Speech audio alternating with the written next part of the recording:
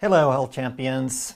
Stress may be the one thing that nobody really pays attention to that can have the greatest impact on your health.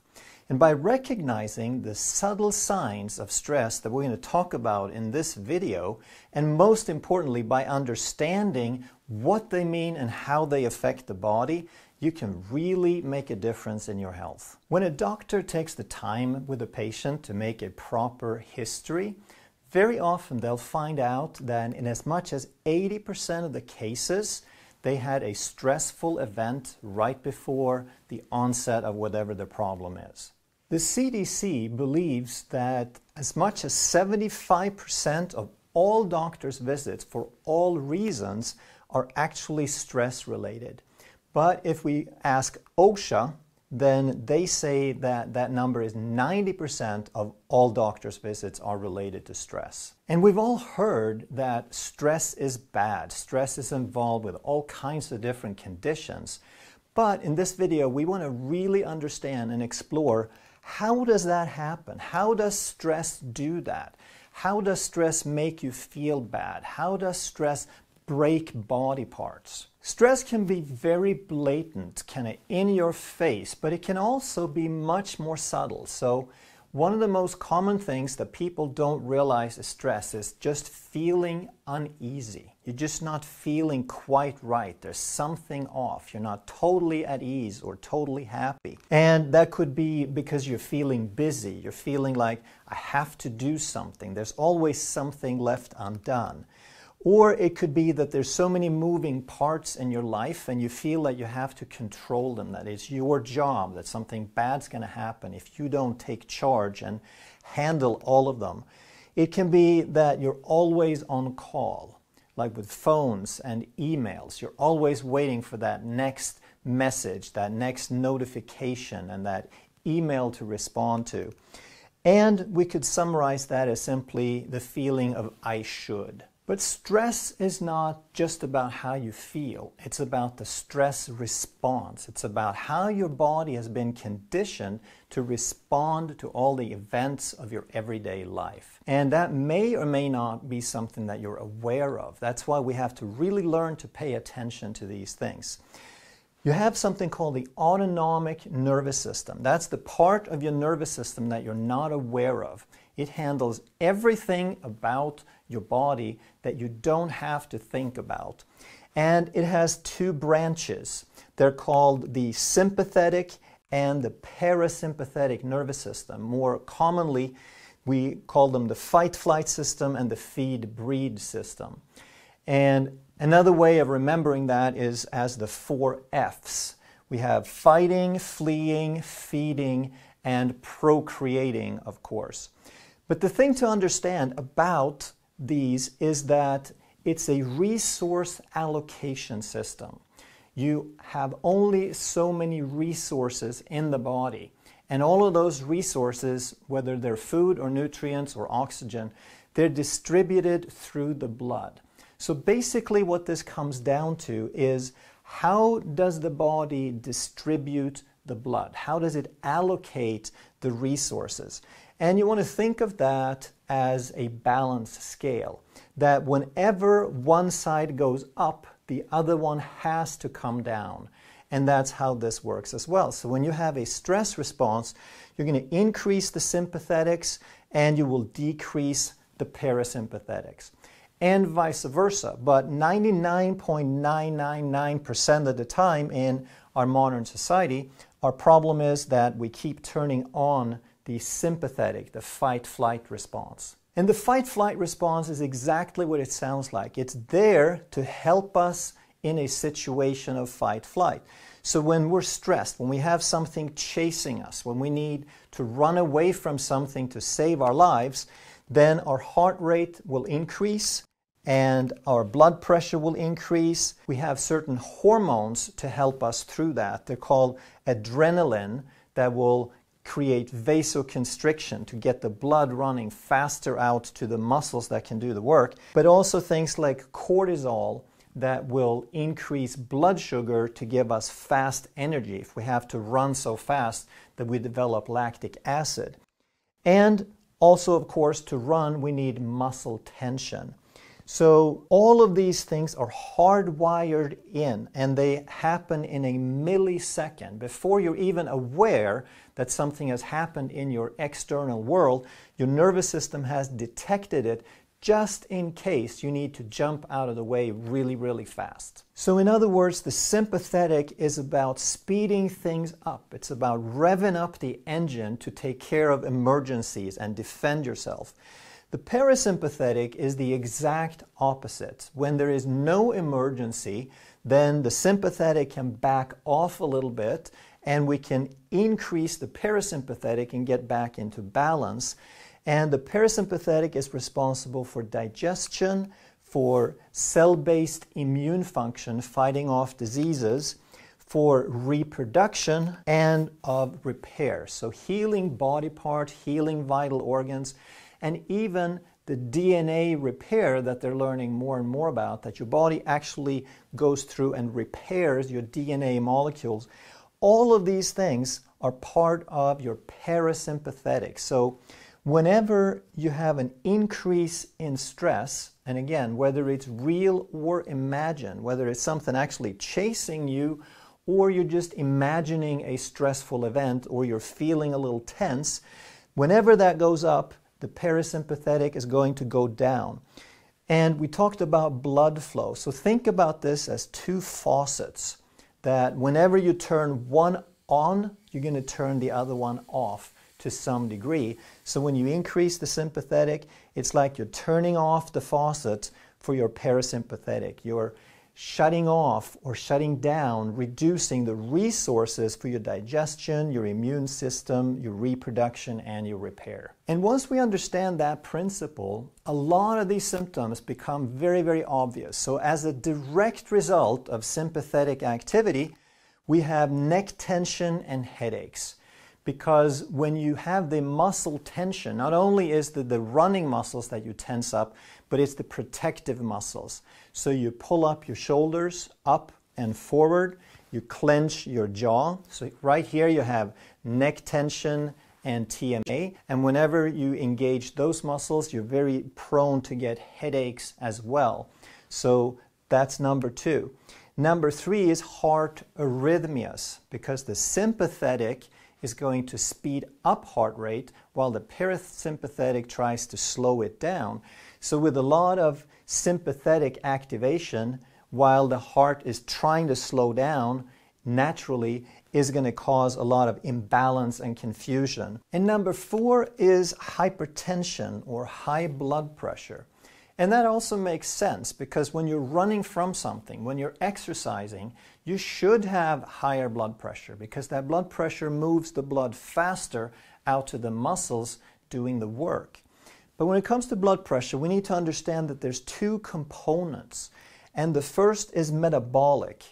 And if you have insulin resistance, metabolic syndrome, then that high insulin level is going to cause sodium retention in the kidneys. High insulin is going to trick or confuse the kidneys. It's going to make them more prone to retain sodium, and with sodium follows water, so now there is one aspect of high blood pressure. But the other aspect is what we talked about, the neurological, that if you're feeling stressed, whether it's a real or imagined situation, even if you did run and defend yourself, but then you come back to safety.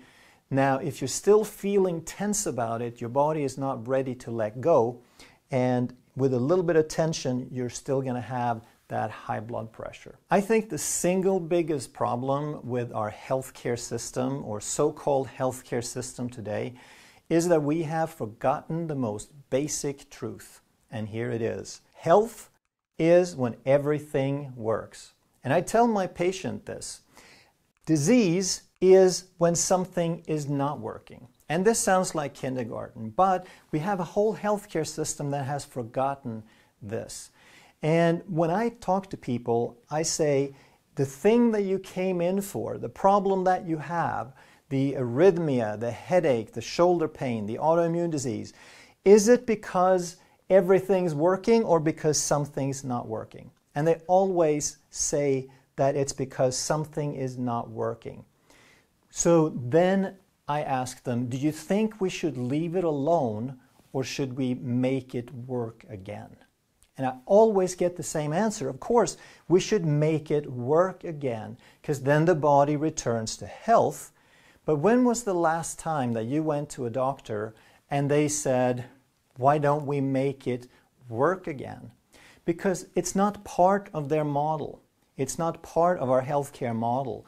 We treat symptoms with medication or with therapy, but every focus is on the symptom. We don't try to figure out what's not working. And that begs the question, of course, what is it that has to work? And whether you call it God or source or innate intelligence or anything else, I think we can all agree that there's an organizing power in the body. There's something that makes it work that we don't quite understand, that's bigger than we are. Your heart beats 100,000 times per day. And then think about when you go to the gym and you're exhausted because you did 100 reps, right? Imagine the heart, 100,000 reps, and it gets no breaks, ever. No little pit stops for replacement, ever. It just keeps going and keep going, keep going. And with every heartbeat, it moves somewhere between 50 to 100 milliliters of blood. So that's 4 to 8 liters per minute, 360 liters per hour, 8,000 liters of blood every day. That's a huge container of blood. And in this bloodstream, you have some 25 trillion red blood cells. And they're traveling through 60,000 miles of vessels. And every red blood cell, every one out of the 25 trillion completes a complete tour through these 60,000 miles of vessels every minute of your life. Now do something for me. Take a deep breath in. 1, 2, 3, 4. Well, guess what happened during that breath? You just lost 15 million red blood cells. But don't worry, because in the same time period, you made 15 million more red blood cells.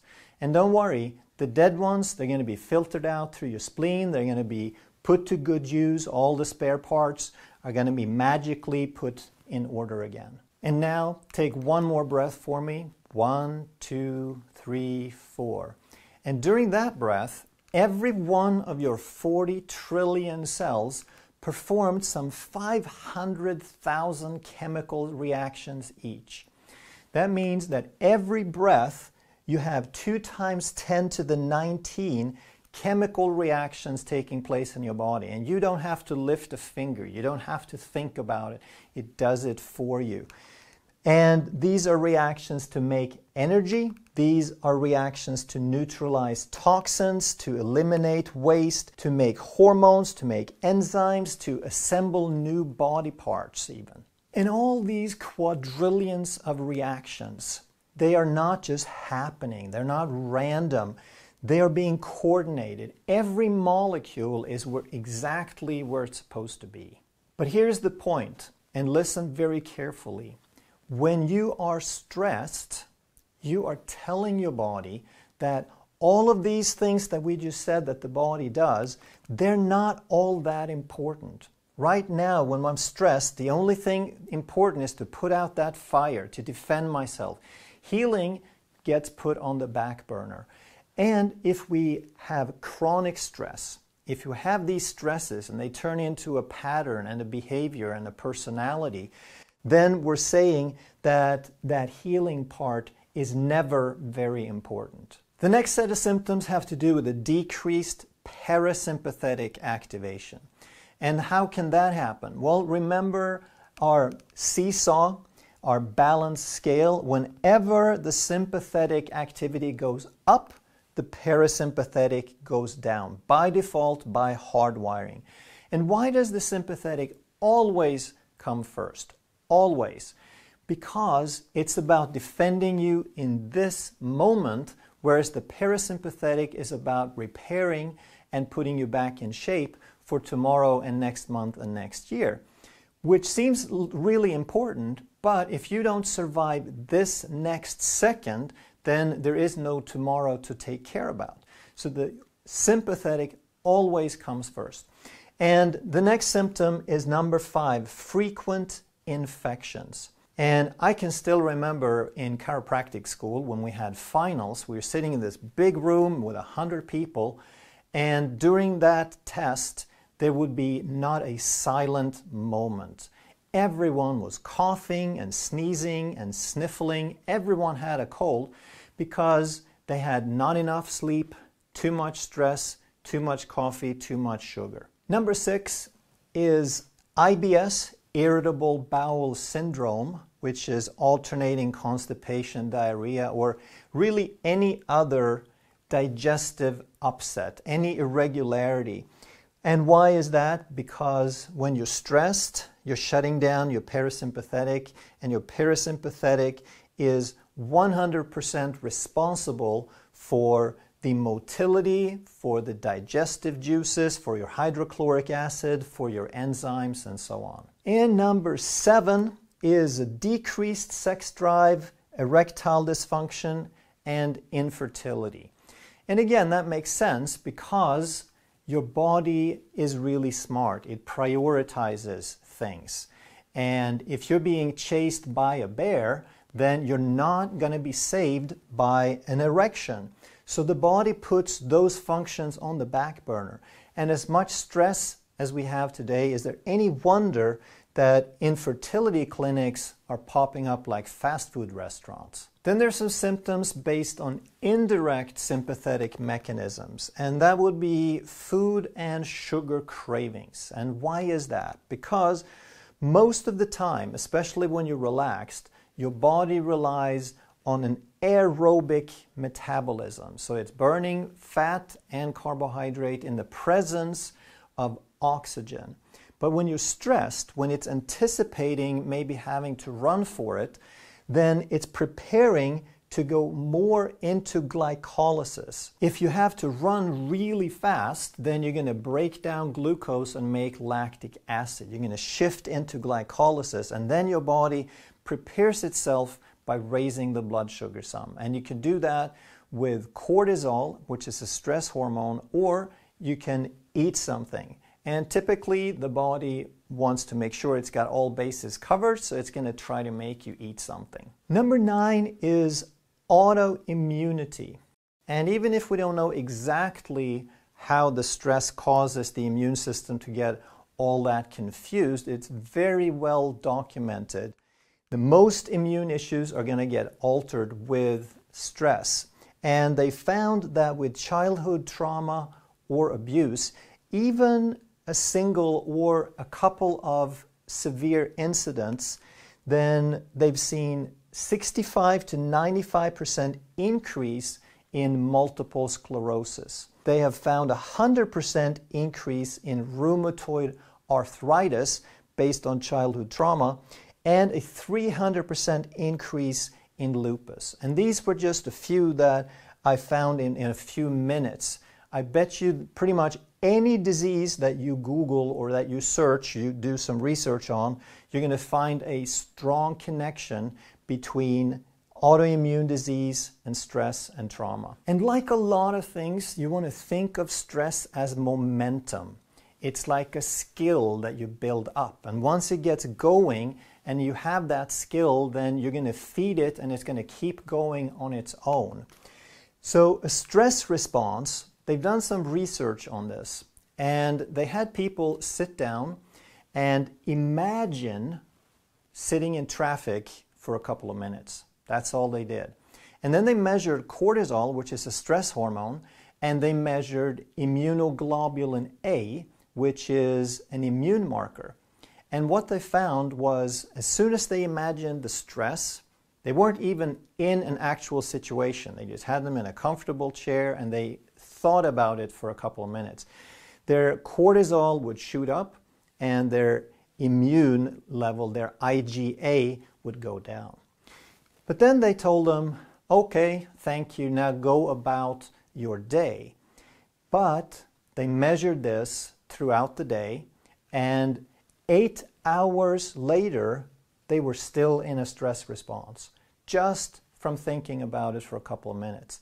Whereas, if they had them do some relaxation exercises, if they had them practice something to kind of break that momentum, then it was back in 5 minutes, they were back to normal. So every time you have a stress response, it tends to stay on unless you pay attention.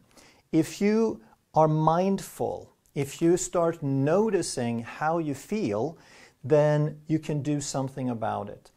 And I don't think that there's anything more important that we can do in our lives than to notice how we feel. Notice as we go through our day, before you pick up the phone, before you answer the phone, whenever you get in to meet with a person, whenever you're going to do something or write something, notice how you feel.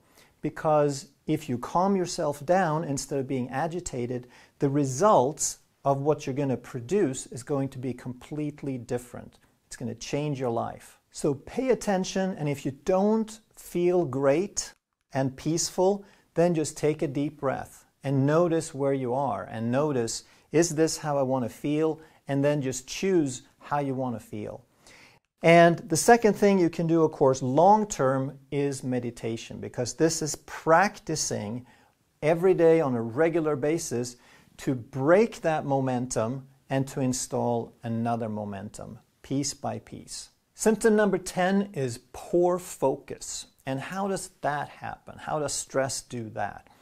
Well, the brain uses a lot of energy. 20% of all your energy, that means 20% of all the blood flow, is to supply the brain with oxygen and nutrients. But when we're stressed, then that blood flow leaves the frontal lobe and goes down to the brainstem. So it kind of looks like this, from the frontal part and down to the brainstem, which is our animalistic part. It's our more primitive part where we can react instinctively. And of course, it's not a complete on-off. It's a percentage of the blood. The body makes a reprioritization and says the brainstem is more important right now.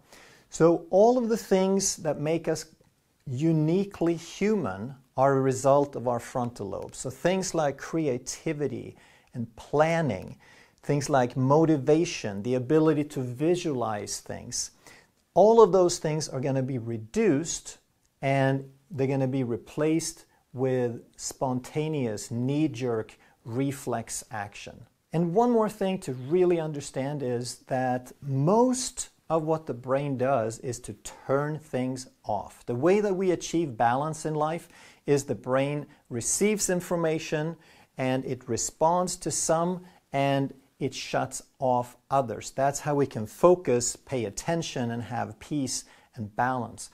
But if we lose some of that frontal lobe activity, now there's going to be a lack of inhibition. The brain is not going to turn off so many things anymore, and now things we don't want are going to start popping up. And things like anxiety and muscle tension are not going to be as controlled as they were, and as a result, we could also get poor posture, because a defensive muscle tension posture sort of looks like that.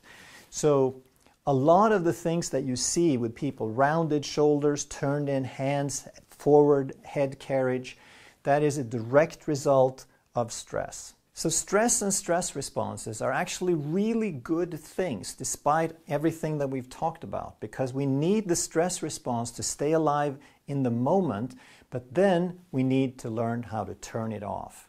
We can't let it develop that momentum and take over our lives. That's why dogs are so happy and so peaceful, because they get stressed, but when the danger's over, they know how to shut it down. They know how to get back into balance. And we can too, if we just learn to notice how we feel. If you enjoyed this video, you're going to love that one. And if you truly want to master health by understanding how the body really works, make sure you subscribe, hit that bell, and turn on all the notifications so you never miss a life-saving video.